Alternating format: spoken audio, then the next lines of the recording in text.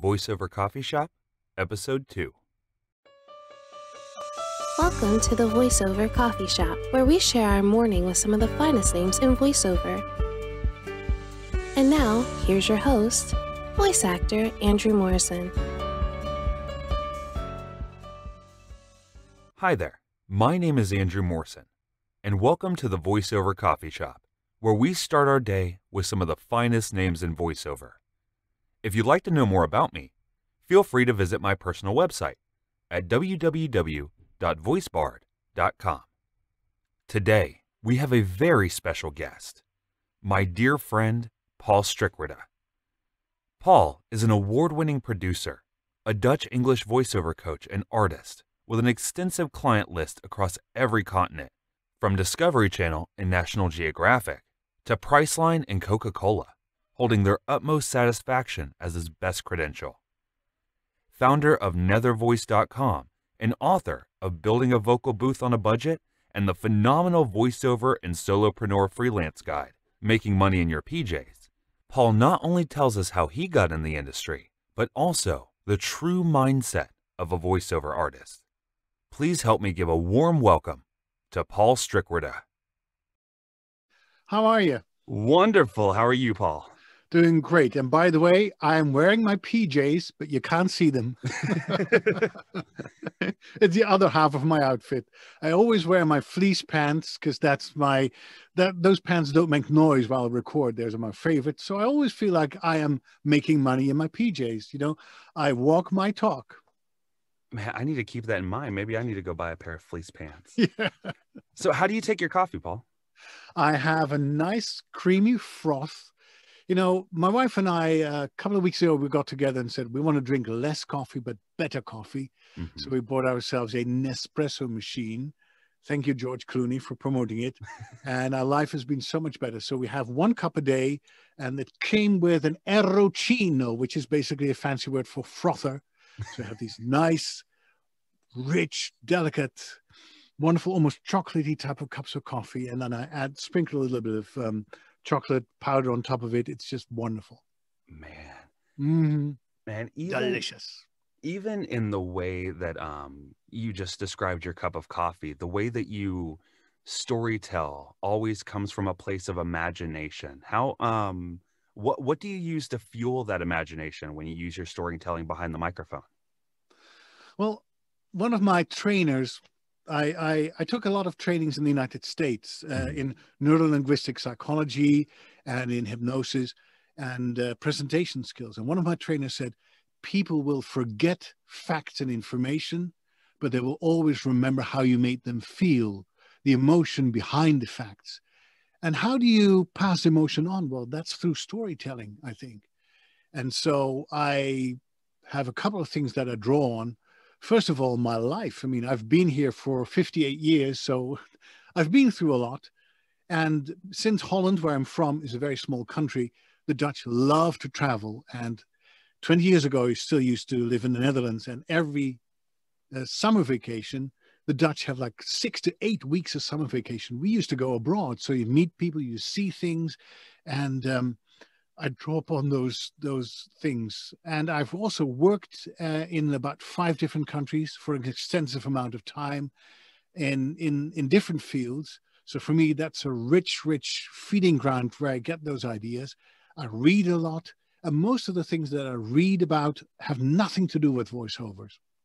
I know a lot of colleagues who do nothing but watch and listen to podcasts about voiceover and read voiceover books. Guilty as charged. Guilty as charged, which is really great. But, you know, I think that I learn most when I go outside of my field, because that's where the real inspiration is for me. So I read a lot of biographies from people that inspire me, and a lot of personal growth and self-help books, travel books, books about life, and also through friends of mine that go through things. And a lot of people know me not through my voiceovers, but really through my book and through the blog that I write every week on nethervoice.com. And to tell the secret, people think it's a book and it's a blog about voiceovers, but it's really not. I look at it as a blog about life through the lens of a voiceover artist. That's my prism through which I look at the world.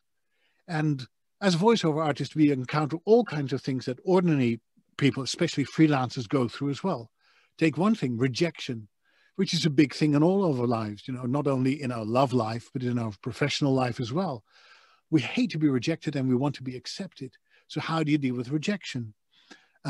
Job finding, doesn't matter whether you're a photographer or a screenwriter or another freelancer.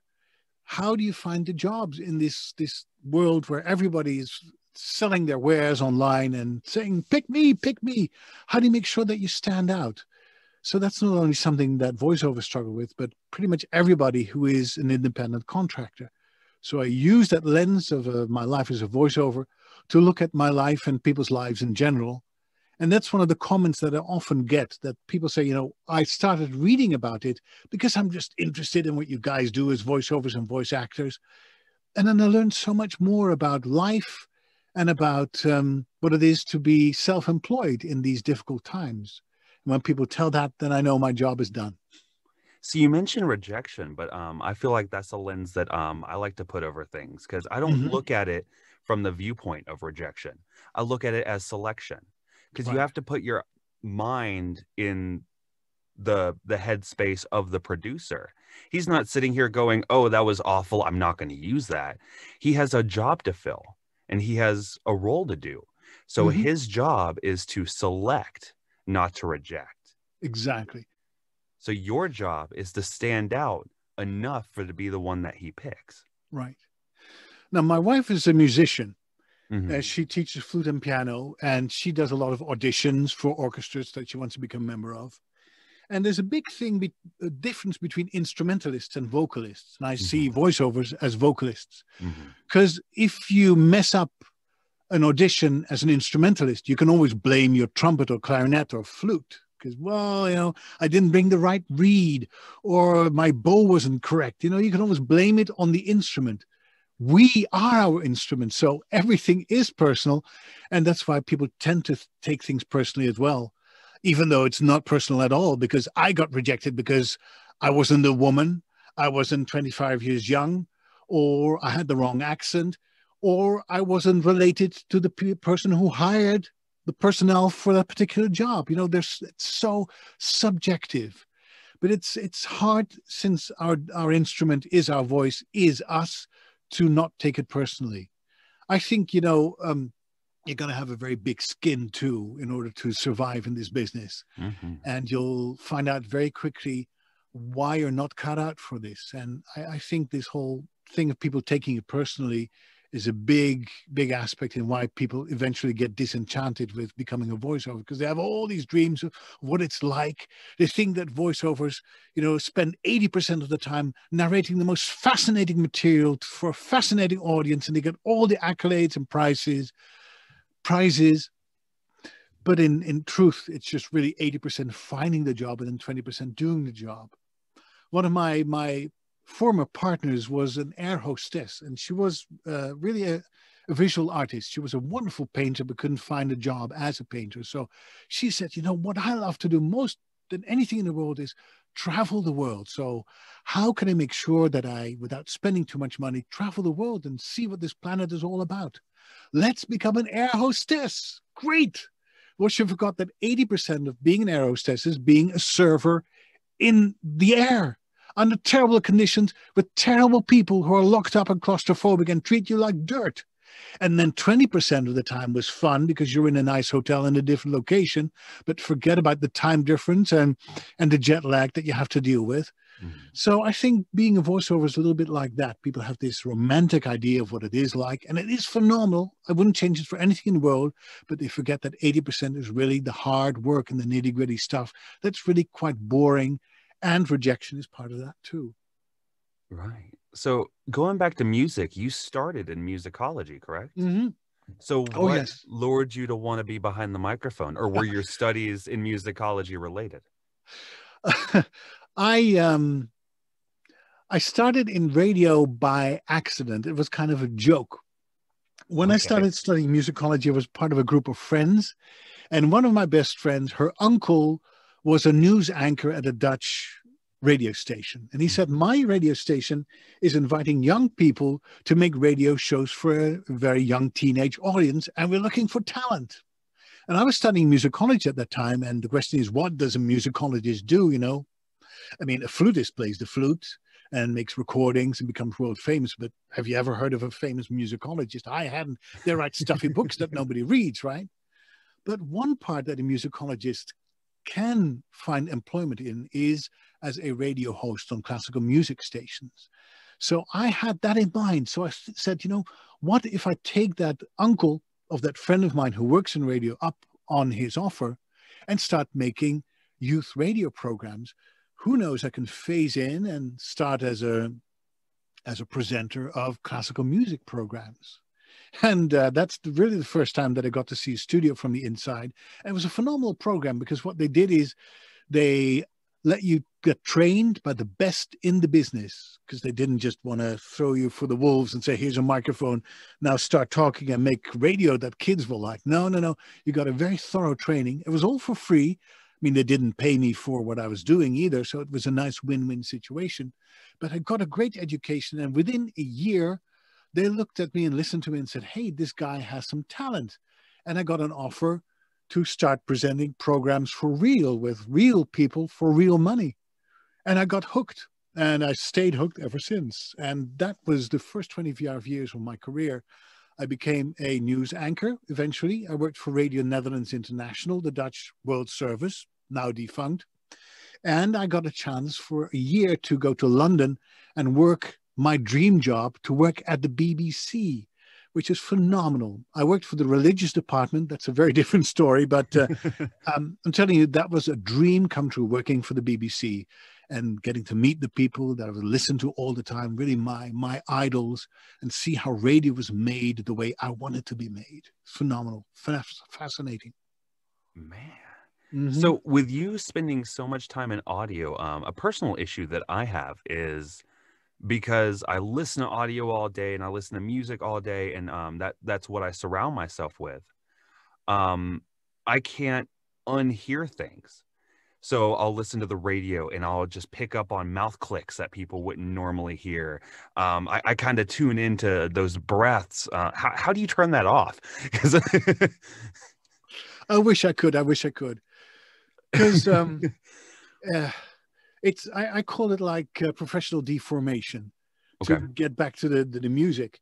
You know, I eventually spent more time at the radio station than I was studying musicology.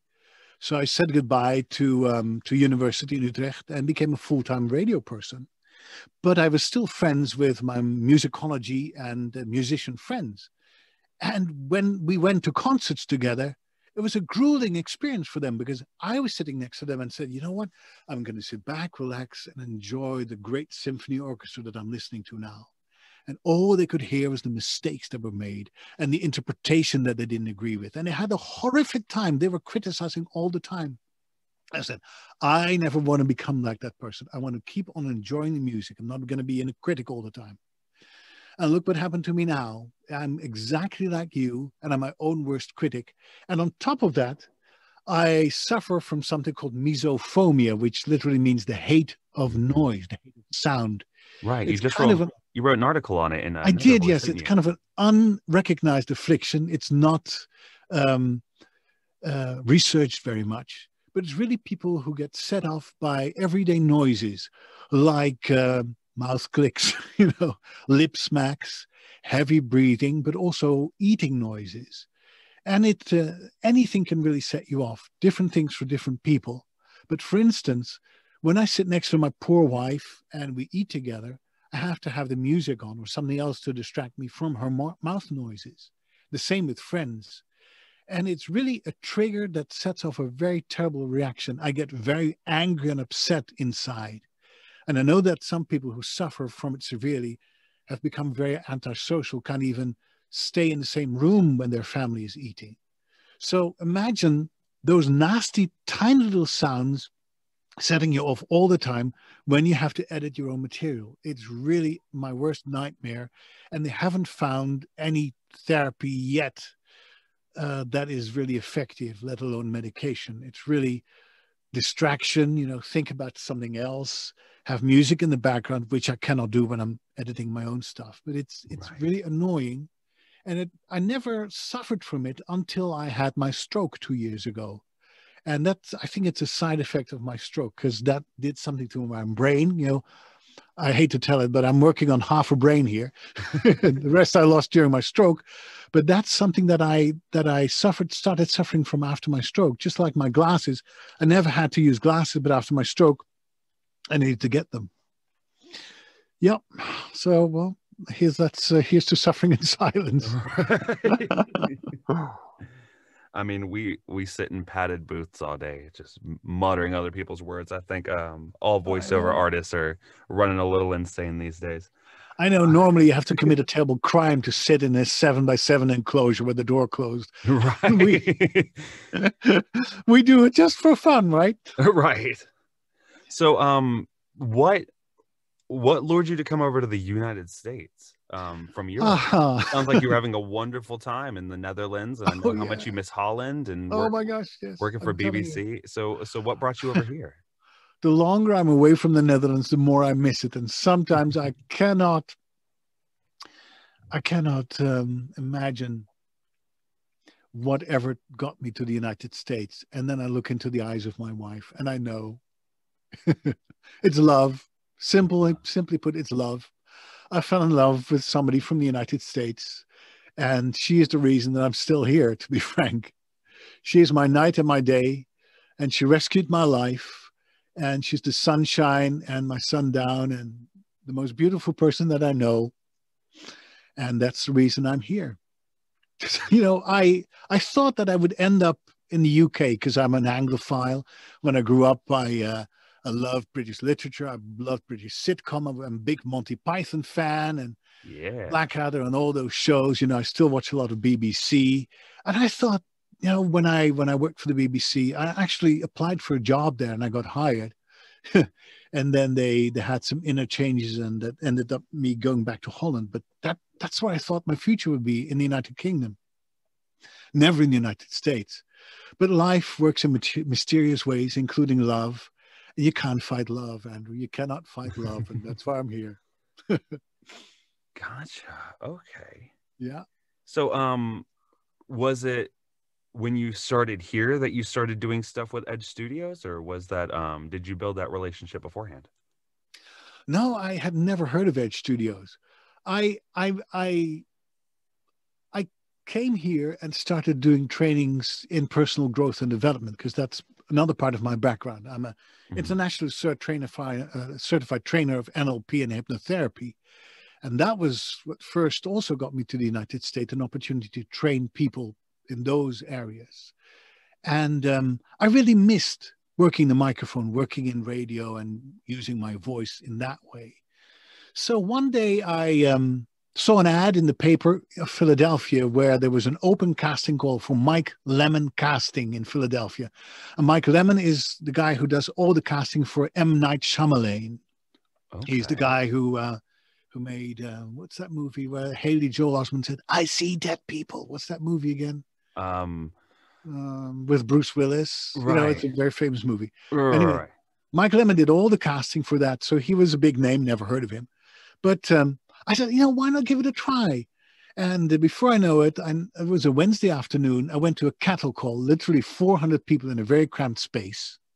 And there was only one person doing voiceover auditions, and that was me. And I did my thing, and Mike Lemon recorded everything and said, "You know what? I think we're done here. I want you to meet our voiceover director." And that's how I met Joanne Joella, who was in charge of the voiceovers. And we had a terrific afternoon together. And that was the beginning of something beautiful. And the beginning of my official voiceover career in the United States. That was in the year 2000. And I thought it was something fun to do on the side, and while I was training other people in personal growth and development. But look at me now. You're interviewing me because obviously it's become my main source of income and my main source of professional joy and pride. Right. So, I mean, But you're asking about the Edge Studio, and I have to apologize for me getting off on tangent. You are perfectly fine. But that's sort of life, right? Great. You think you go in one direction, and there's, oh, look, squirrel, and you go off there and off there. But the Edge Studio got in touch with me because of my blog. I love writing, because I have this whole creative part of me that does not get fulfilled in doing voiceovers. Because I think one part of voiceovers is not very creative, because we're always asked to read other people's texts. You know, we never get to be creative ourselves, apart from interpreting that text and diving into different roles and being different characters. But it's very much saying words that we would never say, talking about things that we would never talk about, and doing things that we would never do in real life, and pretend that it's all spontaneous. But I started writing about it because I felt that through my experience, people could benefit from what I've learned as a European talent in the United States. And because I have this kind of unfiltered way of looking at the world that people think is very Dutch, and they call it the Dutch directness. The Dutch do not beat about the bush. They always tell you exactly what they mean, and they don't sugarcoat it. And I sometimes come across as very blunt, and people have to get used to my way of putting things, especially in the beginning. But then they appreciate it, that I'm very direct. You always know what you see is what you get, and what you hear is what you get. And apparently people picked up on that when they started reading my blog, and it snowballed into something that I never thought would be possible, because from 100 subscribers, I got to 1,000, and eventually to 10,000, and now I have over 40,000 subscribers to my blog. And I don't think there are any other bloggers in the voiceover universe that have as many subscribers as I have. Whoa, look at me. But I'm really proud of that accomplishment. And because of that, the Edge Studio got wind of me. And they said, you know, with your background coming from Europe, and you have this special accent, that's the neutral English accent, we don't have that yet as our offering of trainers. What do you think? Would you like to become a trainer for us and train people in the international art of doing voiceovers? It's like Austin Powers, like the international man of mysteries, you know, the international man of voiceovers. And I said, yes, let's do it for a little bit. And I did that for about 2 years. And then we went our separate ways. But I still really have a very good memory of working with the Edge Studio. And David Goldberg in particular, he's a terrific guy. I got to know him at various conferences, and we're still very friendly with one another. And still, when people ask me, you know, where should I start studying? Is there somebody that you recommend I should record demos with? I always mention the Edge Studio as one of their options, because they offer really high quality training. They have a great outfit now. They opened it a couple of years ago in New York, completely renewed and phenomenal studios. And the nice thing is that they still book me for work as well, because what many people don't know is it's not only a training organization, but they also do recordings, voiceover recordings for different clients all over the world. So whenever they need somebody with a Dutch accent or a strange English accent, they think of me, and I really appreciate that. I hope you enjoyed learning about how Paul made his way from the Netherlands to America and found his inspiration in the world of voiceover. In our next episode, we talk to Paul about presenting the value of yourself as a voiceover artist and being a magnet for your next client. Thank you for listening, and I'll see you next time. Thank you for listening to the Voiceover Coffee Shop. For more information on guests, new episodes, and more, be sure to visit www.vocoffeeshop.com.